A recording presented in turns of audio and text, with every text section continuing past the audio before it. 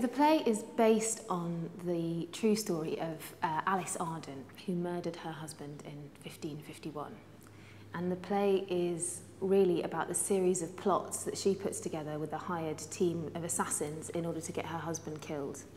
And we see the plots all going wrong one after another, and as they go wrong they become increasingly crazy, increasingly desperate and increasingly dangerous. I've been thinking about it a bit like a kind of Coen Brothers movie set in the 1590s. There's that same sense of a completely bewildering, slipping moral framework with nobody really sure who exactly is in charge of anything at any given moment. It's very, very funny, but it's slapstick with an incredibly dark heart. And there's something about that that feels to me absolutely of the present day moment. It's not about kings and queens or nobles, which so many of those plays often are. It really is about the quality of life on the street in that period, what the texture of their day-to-day life was about. It's got this fantastic part for a woman in the middle of it.